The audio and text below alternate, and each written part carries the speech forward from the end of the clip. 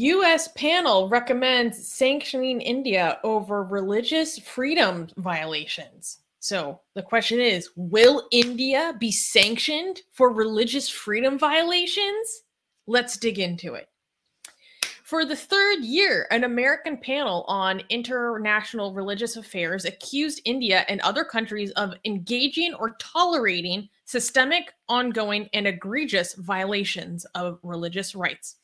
On April 5th, the United States Commission on International Religious Freedom, or USCIRF for short, released its annual report, which noted that religious freedom in India has, quote, significantly worsened. USCIRF recommended imposing, quote, targeted sanctions on individuals and entities directly involved in the violations of religious freedom. The recommendation added that barring an individual's entry, the recommendation added barring an individual's entry into the United States. The report states that in 2021, the Indian government, quote, escalated its promotion and enforcement of policies that negatively affect Muslims, Christians, Sikhs, Dalits, and other religious minorities. India is, quote, engaging in and tolerating systemic, ongoing, and egregious violations of religious freedom, the committee report said. The list of countries with worsening religious freedom also included China, Iran, Nigeria, North Korea, Pakistan, Afghanistan, Saudi Arabia, among others. Wait, those are the list of the countries that are bad or worsening? Those are countries that are also on the list of countries as they're classified as a CPC, or country of particular concern. Okay. Wow, so India is on a list of countries alongside with Iran and Saudi Arabia? Yes. Oh, and how does that feel? And its neighbor to the west, Pakistan. How does that feel, India? How does that feel, India? To be are you not ashamed? I mean, Indian government, let me say that. Okay? Like, is this not embarrassing? Are you not embarrassed? Well, it's not the first time. This is the third year that they've gotten this designation. And of course, India's Ministry of External Affairs dismissed the committee's findings, calling it biased propaganda and the product of anti-India lobbyists in the United States. Yeah, so by the way, being these recommendations doesn't mean necessarily that the sanctions are going to go through or not, right? But at least it's a step. I mean, I don't think it will, because it's goddamn. It's like India. India is like the huge country with with a major economy, right? Like, people were talking about how hard it is to, sanction Russia. I think so. Let's see, India GDP, total GDP is my internet. Why is it not showing? All right, I think. Hold on, let me do it on my phone. For some reason, my computer is just not working. So I think, like, what kind of sanctions? Oh, here, $2.6 trillion in GDP, and Russia. What kind of sanctions that we're talking about? Oh yeah, and Russia is 1.4 trillion. So India is like almost like getting close to twice as big as Russia, right? In economy. Like, you can't just, like, with the economy as big as India, you can't just be like, but what kind of sanctions we were talking about? Like, is this individual sanctions or like just? So here's the thing. This whole talk of sanctions caused a lot of attention in Indian media. It was like on the top of the headlines, like everyone was like, oh my God, the US is going to sanction India, blah, blah, blah. No way. No, I want to talk about, like, I want to unpack this a little bit. One, we need to really dissect who is recommending these sanctions. So the United States Committee on International Religious Freedom is a nonpartisan branch of the State Department. This is a branch or panel on the State Department that simply makes recommendations to policyholders, to legislators, right? They have no ability to actually create and enforce any mechanisms, any laws, any direct bilateral relationship directives at all. They simply are making recommendations to the people with the power to do so. So it was kind of funny to see people freaking out about these sanctions, because I'm like, this is just one panel that has literally no power at all to exert they're just saying, hey, this is one thing we recommend. And that was one piece of the recommendations. So I actually found the report. Wait, let me share my screen and we can look at this together. Yeah. So, but before you read this, Forever Stormy is like, let me read this. Forever Stormy in the live chat, in this Twitch live chat, by the way, follow us on Twitch, is saying it's not even major sanctions, just ban some of them from entering the US. It would be symbolic, but it will wake people up. I mean, it's not even a ban of for some people entering US. It's a recommendation on banning some people from entering the US. And even the recommendation enough is newsworthy enough for people to be like, God damn it, India, what the hell, right? Like, this is like embarrassing. Like, this is the world's largest secular democracy, and it's finding itself on a list with Pakistan, Saudi Arabia, and Iran.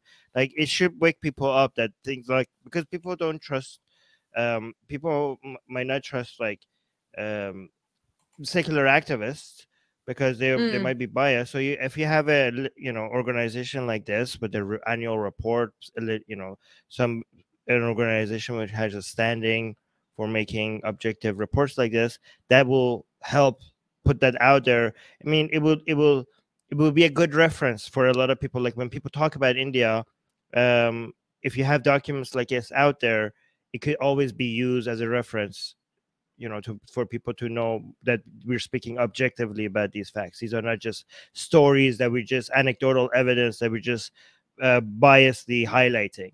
Yeah. So that's a utility of the report like this. But go on. Yeah, I mean, there's so much to unpack. So here is the report. Wait, let me make this bigger for everyone. Can you see this better now?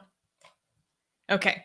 So I read the report today, or at least the sections pertaining to India and Iran. And it talks, it has the key findings. So it talks about, okay, so they accuse the Indian government of allowing, all this, the Hindu, they explicitly say a Hindu nationalist agenda that negatively affects all these religious minorities. And then they give examples. So a big one is the misuse and overuse of the Unlawful Activities Prevention Act, or UAPA, in the sedition law, which is notorious for abuse against journalists in particular.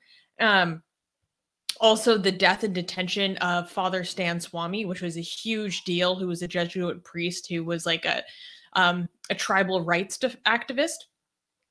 And then it also talks about the issues in Kashmir. And then it goes into not only how, do you remember when the Missionaries of Charity got their right to operate within the country revoked? There was all this drama about all these charities that got their Christian charities. Yeah. So they talk about that, and how even Oxfam India were not renewed under that special clause, and then afterwards the Missionaries of Charity were. And then also, but they also have a large portion of this talking about the issue of the anti-conversion laws, which we talk about a lot on this channel. So the report goes into all these issues that prevent people from converting to a different religion if they're Hindu in particular, how they're essentially criminalizing interfaith marriages. And also just how like government officials openly demonize people of other religious minorities. And then so they go into the specific recommendations, and one of them is to use well, here's my position. Let me back up for a second. My position is that we are not going to sanction India. We, meaning the United States, not me and Armin. I have no power to sanction anyone. I don't think the United States is going to sanction India at all. For a number of reasons. One, we need them in our relationship to counter China way too much. We need them way too much. We already they're part of the Quad, right? Yes, exactly. We already give India special treatment in regards to them buying Russian arms. There's like this whole kerfuffle over, I think it's the S-300, where everyone else gets sanctioned outright for having this from the Russians, but India, like, we're digging our heels in and like trying to not go in that direction, even though it's just like blatant hypocrisy. And the fact that India is openly playing both sides in terms of the US and Russia. And we just need them to counter China way too badly. So for example, the report recommends actually using the Quad, which is set up ostensibly to help counter China, as a means to try to affect India's behavior. Yeah. And then they go into a lot of other background, but I think that's the main part that I wanted to get into. Yeah, so for people who don't know, the Quad is a strategic alliance between Australia, United States, Japan, and India, and it's kind of like a NATO wannabe. I mean, it's not even remotely close to being a NATO, but it could potentially could move in that direction. But just like NATO was initially started for resistance against the Soviet Union, the Quad is also somewhat being seen as some much smaller attempt as a union of countries to resist China, which is a good thing. I mean, the CCP at least, right? And I'm hoping the Quad thing works, right? So this is why people think, like, people in the live chat sometimes think that we're anti-India. We want India to work. Okay, we want India to prosper because we think India has a potential of being an actual real secular democracy, and it would be a great addition to the forces in the world that stand against tyranny. You know what I mean? If India had better human rights record and freedom of speech and, you know, democracy and secularism and all of that, and all the values that makes standing up against tyranny you know, more effective, like makes your country part of the force that stands up against values that bring us back to pre-World War I era, and where human rights and are not respected.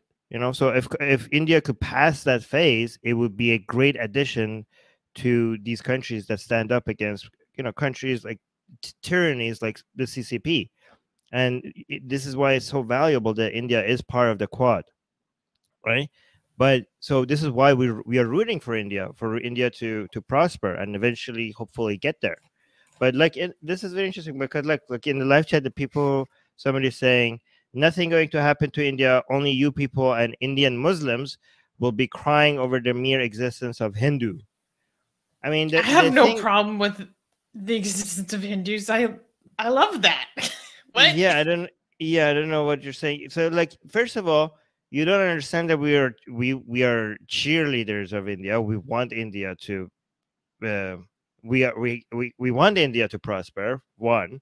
Second of all, the fact that you're talking about Indian Muslims as separate from India, like, oh, nothing, you're cheering India against the wishes, like, if you think that's against the wishes of Indian Muslims.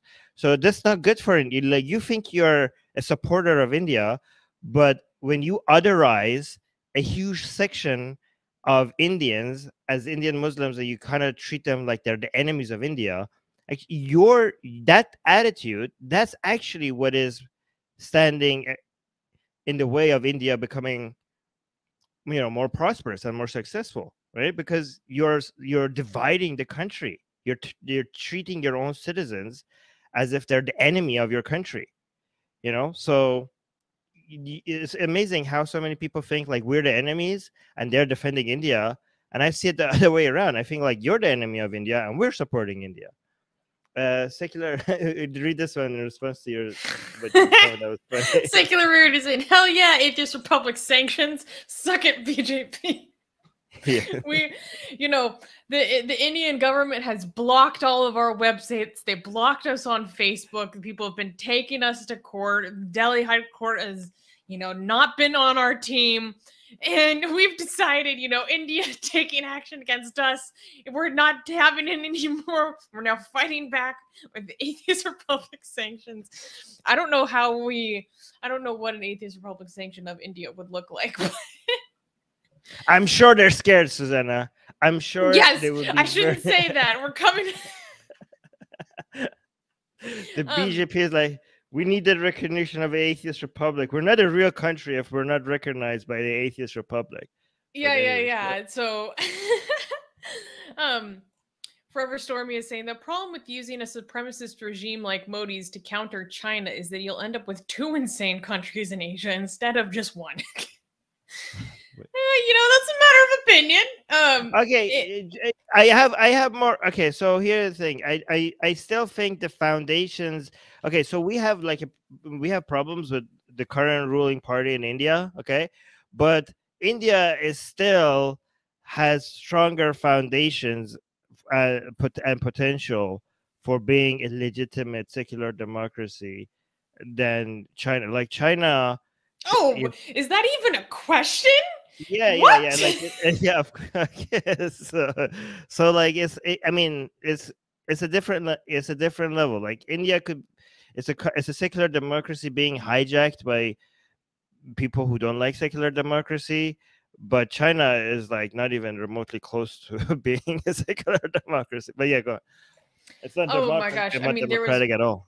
Yeah, go on. Something else really interesting that happened recently is that Antony Blinken, U.S. Secretary of State, actually made statements about the human rights abuses in India, which is very rare because of how vital our relationship with India is and how delicate it is, given that India has a very strategic balancing act going on right now where they're playing both sides. So that gives India a lot of leverage for the US to really play nice. And so that's what made this statement really unusual. So Antony Blinken said, we regularly engage with our Indian partners on these shared values of human rights. And to that end, we are monitoring some recent concerning developments in India, including a rise in human rights abuses by some government, police, and prison officials. When he said at a joint press briefing with the US Secretary of Defense. So, and with India's foreign minister and India's defense minister was there as well. And then he didn't elaborate, but people really took notice of this comment. And then later that week, a few days earlier, Ilhan Omar, U.S. Representative Ilhan Omar, who's very controversial, said, quote, "What does Modi need to do to India's Muslim population before we will stop considering them a partner in peace?" So I thought this was very interesting because it shows that this whole issue is starting to get a lot more attention in kind of the global awareness, when over the past few years, I've been really shocked at how there isn't this awareness of what the temperature is like in India right now and how things are really escalating.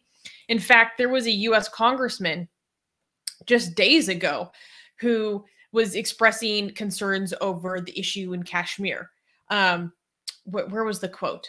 A prominent American congressman has expressed concerns over human rights situation in Kashmir and emphasized the U.S. government must make it clear that it expects better of democracies like India. The remarks by Congressman Andy Levin. Basically just saying we need, he's kind of putting the issue on notice and on watch, which I thought was very interesting. This is all happening very quickly. A lot of major political figures suddenly starting to comment on this issue. And then this report came out that got a lot of attention in Indian media. I think that I really like that there's starting to be more awareness. Okay, there's a few live chat questions. So yeah. Oxymoron was correcting me that it wasn't the S300 that India bought, it was the S400. So he's saying, so is buying the S400 bad? You want India to buy subpar USA Thad twice the price? Okay, so basically, I don't actually have much of an opinion on India buying weapons from the US or Russia. I was just trying to communicate what happened. Are you seriously going to talk about USA's subpar weapons after what we've seen, how Russian weaponry are able to perform? Hasn't the reports from recent attacks shown that a lot of like more than anticipated number of malfunctioning, like shocking amount of malfunctioning from Russian weaponry when they something were like 60% of their precision missiles like aren't even working like right. it's Russian weaponry, And they don't even have that many precision missiles. Yeah, I mean they can produce stuff like the Americans can, and there has been embarrassing, like the performance of Russian military equipment have been so embarrassing in this war, and it has made so many people who actually buy Russian weaponry reconsider. Like even India is like, maybe we shouldn't be buying from these people. Their stuff doesn't work like the Americans do, and a lot of people, part of it is also just personnel qualifications as well, though, just ineptitude. So they can't use their own weapon. Like the Russians can't. No, the personnel don't have enough training to use the weapons that Russia makes itself. I watched a video about how there's a huge gap in expertise in Russia's military. Like they have a lot of conscripts, so they have a lot of cadets, and then they have a lot of very well qualified generals, but they don't have a lot of sergeants. And there's this middle gap of well qualified and technically capable sergeants because the hazing culture is so bad in the Russian military that people basically self-delete before they can get to that level. That's how bad things are in the culture of the Russian military. We're saying self-defeat because the actual word for it is something that YouTube is sensitive about. I mean, I'm sure. There's a lack of capability because of this huge gap. Yeah, I'm sure Russia produces some really good, weapons. Okay, there's some of them that are probably amazing, but I'm just saying that there's a reason why people pay a higher price for the American ones. Okay, like I mean, they're better. I mean, let's be honest, they're better. Okay, regardless of the quality of the weapons, personally, and this is not something I'm very knowledgeable about or well versed in, so it's not a position I'm married to. But the idea of sanctioning someone just because you bought something from someone that you don't like seems weird to me. That seems weird. Like, so I'm not taking a position on the merits of potentially sanctioning India over buying the S-400, because I think that's weird, but it's not something. Oh yeah, there might be more to it, but on its face, I'm like, I don't like that kind of action against a country. That just seems like trying to establish like dominance and hegemony of your own military industrial complex. I'm like, no, screw that. India should be able to buy from whoever they want to. Like, yes, that's completely true. That's completely true. I wasn't commenting on that. You're completely right about that. However, if you let me finish one of my points, maybe, Susanna, okay, because you're not letting me finish a single sentence. I don't even know what I was going to say. Oh, yeah, I was saying that Russia is very ineffective at producing anything, because a lot of the reports that shows how Russia is really good at at military and weaponry and stuff like that. It's like you have to be skeptical about that, because they are actually American Pentagon reports, which it is within their interest. I mean, I'm not saying that they're wrong, but I'm just saying be skeptical about it, because it is within Pentagon's interest to show the enemy to be strong, right? Because it will justify their funding. But everything in practice shows that they are not as good as what the reports have been indicating. And what is interesting is that this is to be expected, because the way that Russia produces its weaponry is top-down command economics, right? So as much as it's not a communist country anymore, but it's still the top-down level. Like, how much we criticize the privatization of the military industry in the United States, and how it's become a money-making machine, and that's dangerous and stuff. Well, apparently the money-making machine is the reason why America produces better weapons, because there are steep competition, and so we get the best expertise. Exactly, because of the competition element, right? When you have a top-down command economy, when Putin, when the government is like has so much influence over who produces what weapons, instead of just letting people, private organizations compete for the bid that the government is making, this is what you get. This is, top-down command economy always produces subpar results. Anyways, let's move on to other start. Let's do this other start question so we could go No, to the next I one. just want to do this one starred comment. Oxymoron is saying India said it monitors USA's human rights violations too. Good. Awesome. Yeah. I love it.